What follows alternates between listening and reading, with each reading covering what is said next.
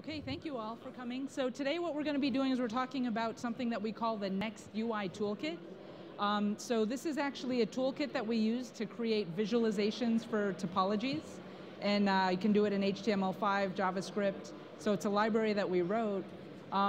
Just as news, we're looking at releasing the SDK so all of you can use it in your own apps. And then we're considering whether to go open source on it, so we could use your feedback to say, is the SDK, would this be useful to you? If we went open source, would that be useful to you? So you can kind of keep your thoughts in there as we go along. So I'd like to introduce Edwin, who is our lead designer for NeXt. So since it's all about user experience and software, he's been doing the design aspects, and we'll go through that. And then we also have Abu, who is our key software coder. So if we have questions that come up on the software side, then Abu is the primary author here of NeXt. So in terms of some of the things, what is NeXt? So NeXt, in terms of the acronym, it's the user experience embedded in networking. So often when we look at networking, we're used to using CLI interfaces, or we have different management applications that have been built on top of the network. But as we get to this next phase, we believe that there's much more that can be done by providing broader visualizations of what's going on in the network and allowing broader control as well. So you could imagine that you have all of your network elements, you have some kind of controllers like APIC-EM or Open Daylight or different solutions that bring some of the information together. And then NeXt would be a visualization tool that you could use on top of it to show that network information. It's written in HTML5 and JavaScript so that you can write web applications for showing these network topologies. The key thing about the web applications, it's not just very simply creating a web page, right? So when you want to do very complex things like showing network topologies, clicking here, showing more information, diving in, connecting to an actual live running network or an SDN solution, you want to write a deeper web application as opposed to just a web page. And that's where you need some more powerful JavaScript type tools as what we have here. And this is a toolkit that helps you do some of that. Some of the advantages of the NeXt UI Toolkit is first, we had a very much of an experience-driven development where we started with our user experience designer to think about what we need to show people. We have visual interaction designs that are focused on really creating these more intuitive network experiences. Again, as I said before, we're making it very easy for people to build network web applications. And then we leverage a lot of the language concepts that are used in other programming languages. JavaScript doesn't have a lot of programming structure in it, as many of you know.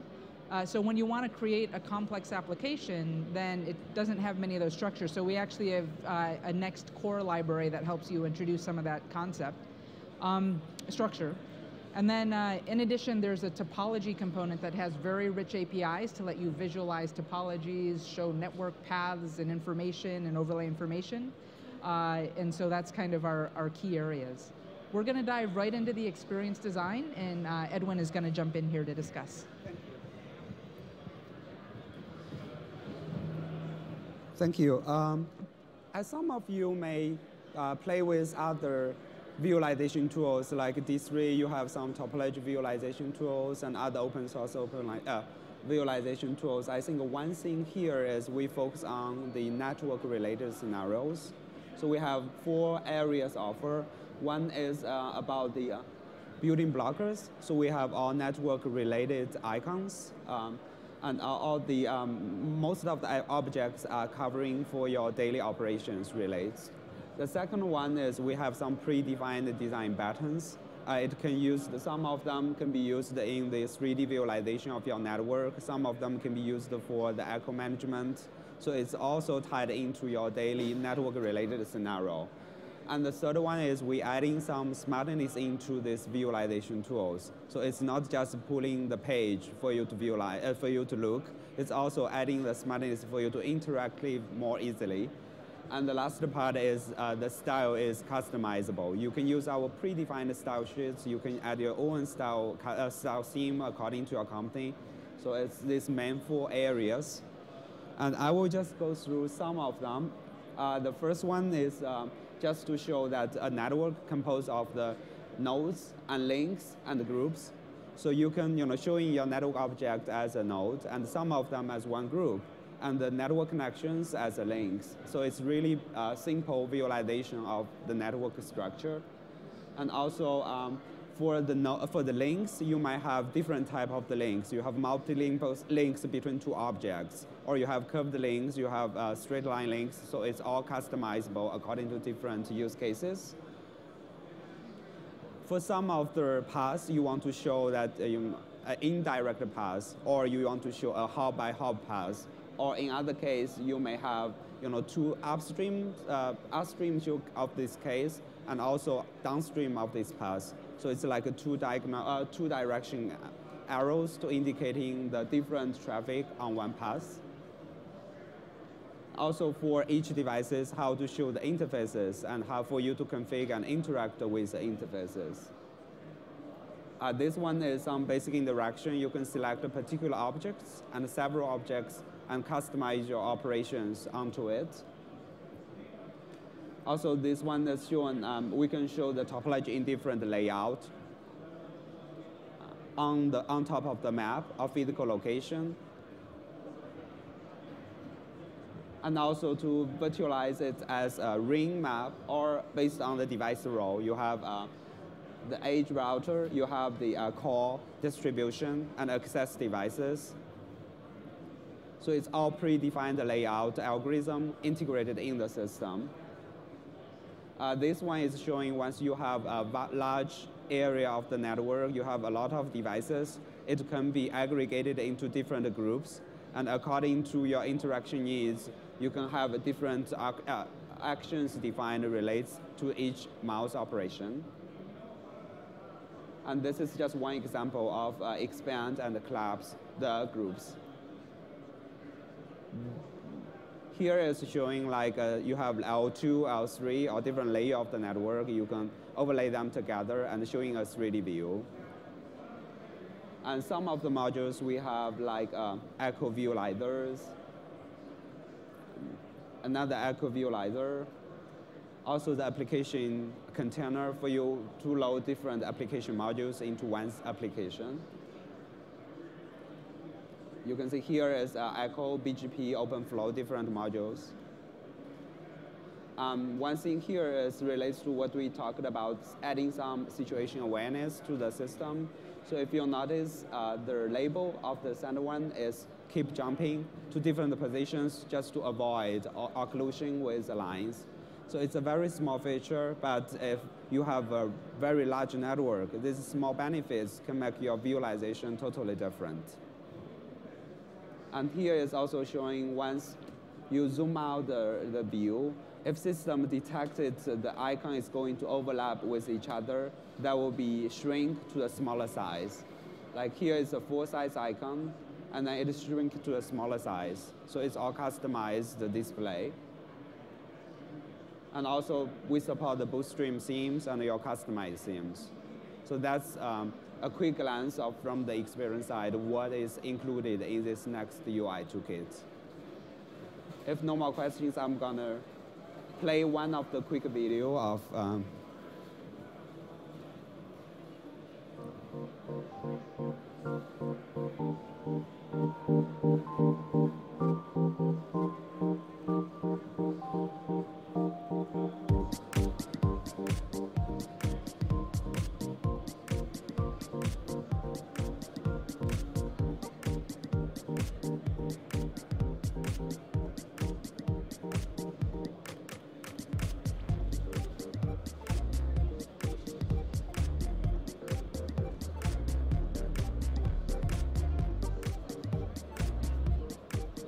So this is actually some screenshots and how we use NeXt in different applications, like Open, Daylight, like Epic EM, etc.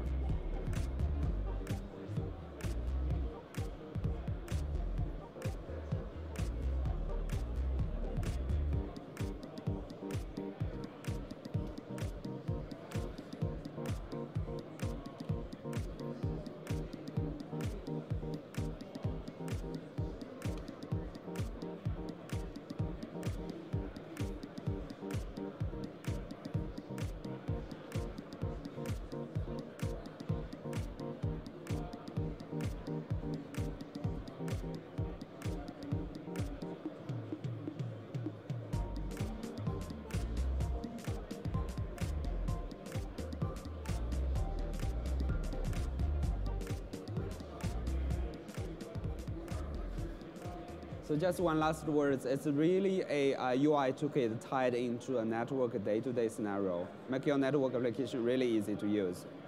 Check it out on our Learning Lab. We have some of the modules. Thank you, Edwin.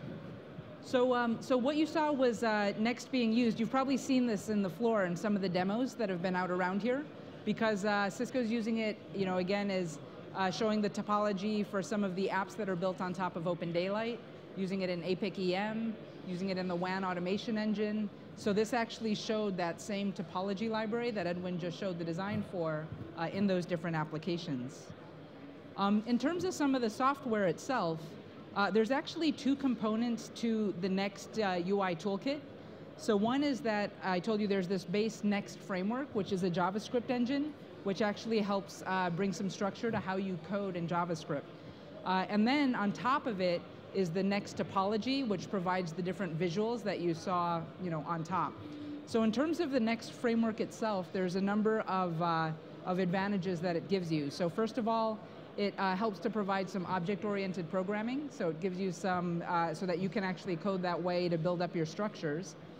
It uses something called a view model and model view coding, in which this is actually something that comes from WPF, from Microsoft WPF, which lets you separate the presentation layer from the business logic layer of what you're building. There's a high-performance view engine. There's ways that we actually help to create this web application support, so you can write web apps, and then doing some enhancements to JavaScript. So again, that's some of the structural advantages that we're providing through our NeXt framework JavaScript toolkit.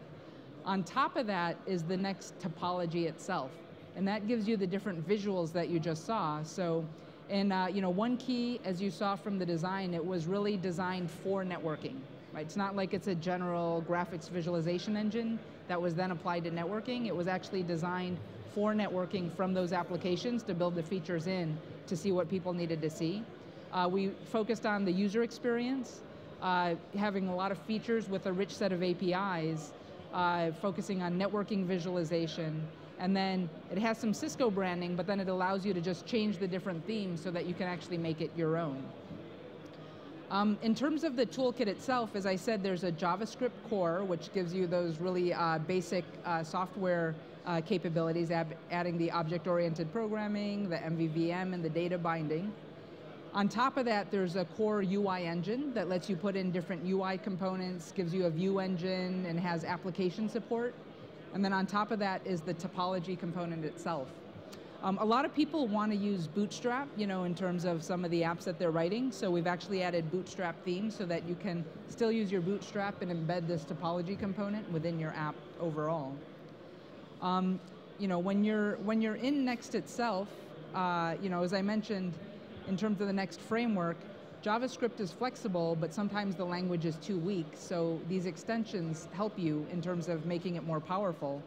And then the web apps are the ones that are becoming more complicated, so the structures help with that as well. And then also there's compatibility issues across browsers, so we've had to do some work in the framework to help overcome some of that. Now for the NeXt topology itself, just to quickly show a little bit, there's a number of features that we have in the topology itself. So first of all, there's the topology, the basic graph visualization, so that you could actually view the nodes, as well as interaction. So it's not just for viewing, but also allowing you to click on elements, move elements around, and manipulate them. There's multiple layouts ordered, which Edwin just talked about, which is when you're viewing your network, then oftentimes you want different views. Sometimes you're going to want to have an enterprise networking view. Sometimes you just want to spread out the nodes using something like a forced layout algorithm, right, just to spread things apart. Sometimes you want to be hierarchical in terms of your core, your distribution, and your endpoints. In addition, when you have very large numbers of network nodes, one thing that you want to do is, our networks are very complex and sometimes very large, but an operator can't really see them all at once. So what you need is a way to kind of aggregate and deaggregate. So that was our approach to overcome some of the scaling issues with how to view large networks. Just so you know, one choice that we made is you can get into kind of fancier libraries where you want to display 5,000 or 10,000 nodes, We decided not to go that way because it could make very cool looking things, but there's very little you can do at that level. So our sweet spot is at about 500 nodes, 200 to 500 nodes, in less. And then our idea is as you get bigger than that, you want to aggregate because there are certain things that you want to see and manipulate in others. So we're at about that sweet spot there.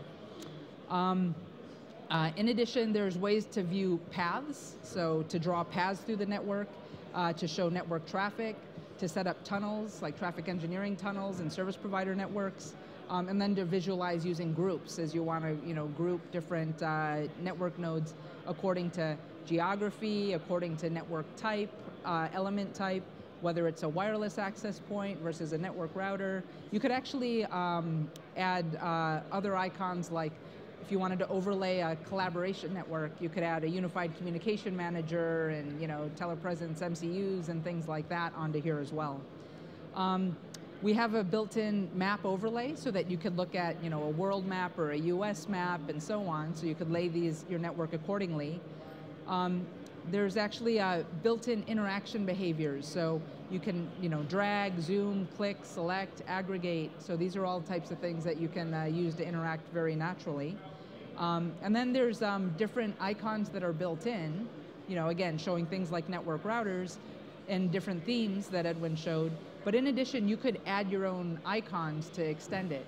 Again, if you wanted to build that collaboration network, you might put, voice over IP phones, telepresent endpoints, as well as central materials. We've actually used it for Internet of Things technologies as well, to show overlays of sensors and things.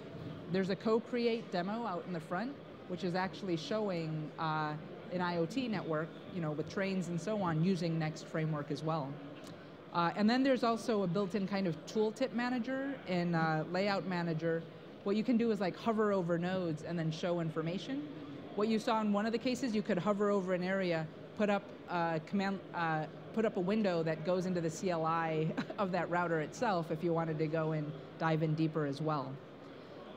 So if we look at kind of the architecture of the topology overall, what we have is a number of graph features, that are actually letting you do things like have vertexes and edges, sets of vertexes, sets of edges that will allow you to do some of these basics.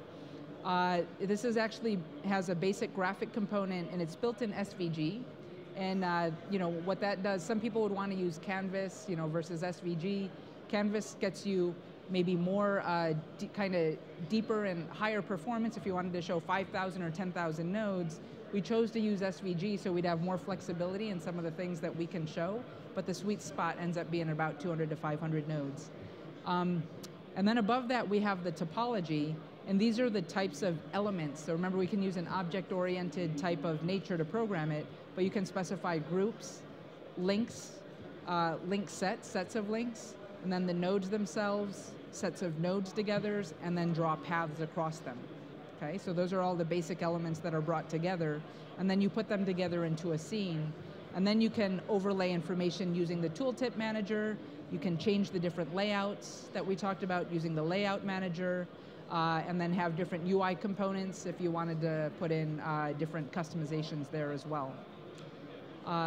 When you come down to doing things like initializing a basic topology, it ends up being pretty straightforward, is that you actually have your topology data that you can actually load in, and then you end up doing things like simple JavaScript to initialize a topology. So topo equals a new NeXt, NeXt is the NeXt library, a NeXt graphic with topology, specify the width and height of the window, the configuration of the nodes and the types of labels that you want onto there, and then topo.data, that's where you associate the topology data itself into this view and then attach them to then view it.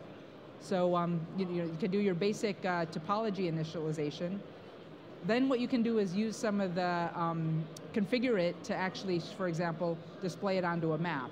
And here's where you would actually add additional information, like I want to use a US map, and add things like longitudinal and latitudinal data for how you can actually take the nodes and show them across there as well.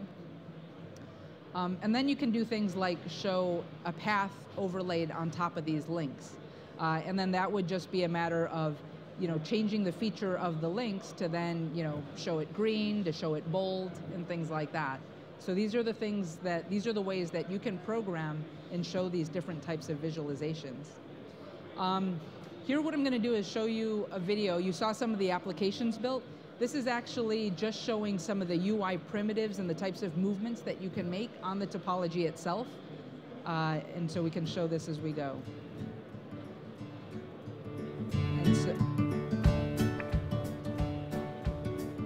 so here just shows that you can actually interact and move the nodes around. You can be zooming in, zooming out, select the whole area and move it around.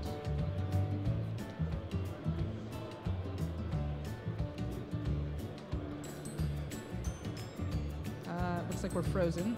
There we go. So, and here's where we have the various nodes. So we're zooming in and out. And then you see the sizes of the labels, as Edwin explained, they're changing in terms of what it shows as it zooms in and zooms out. And again, these are all things that you could code, but why not have the toolkit do it for you so you can work on top of it and just use these features? Here we're going to show some of the expansion, the aggregation features. So you can aggregate nodes together and expand them as well.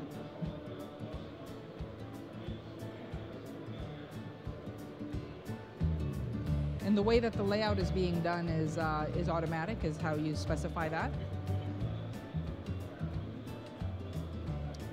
Then here we show some of the traffic on top of a map as you're overlaying this onto the map. You can move Seattle. I guess you wouldn't do that in real life, but. And then here we have elements so that you can show different amounts of traffic, you know, your inbound and outbound traffic to see, are you red, are you green, and how are you doing there.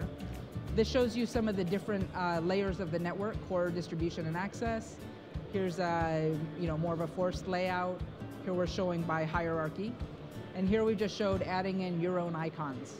Okay, so you can add different types of icons, select different areas, you know, move them in, and you see that the links and the labels had adapted accordingly as you switched sizes.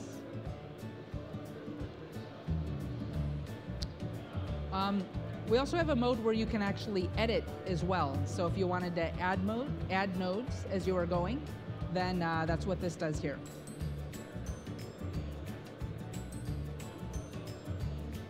And remove nodes as well.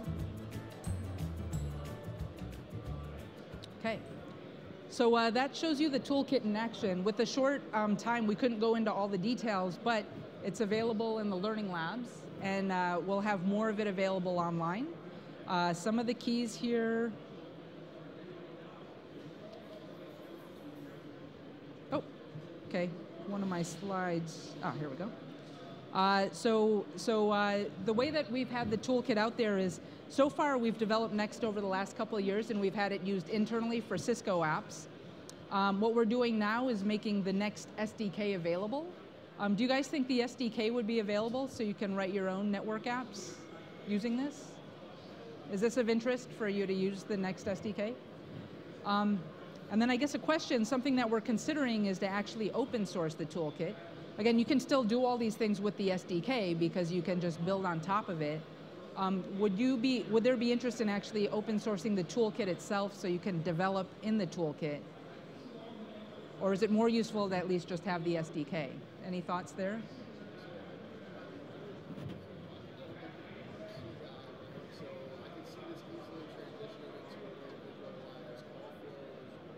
Yes, exactly.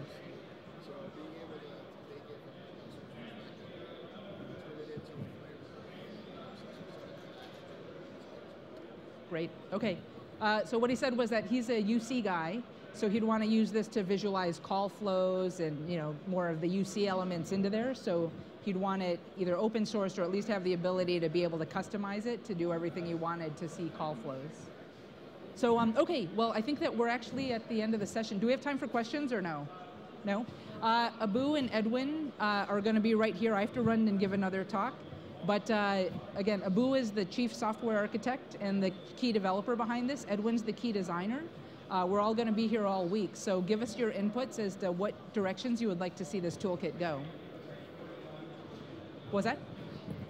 The SDK is going to be made available on the DevNet site at developer.cisco.com. So we should have it up there by the end of the week, I would think. So, it's already up there? It's already up there. So you can go to developer.cisco.com to then get this. OK, we'll make it more obvious. Yes. Great. Thank you very much, everybody.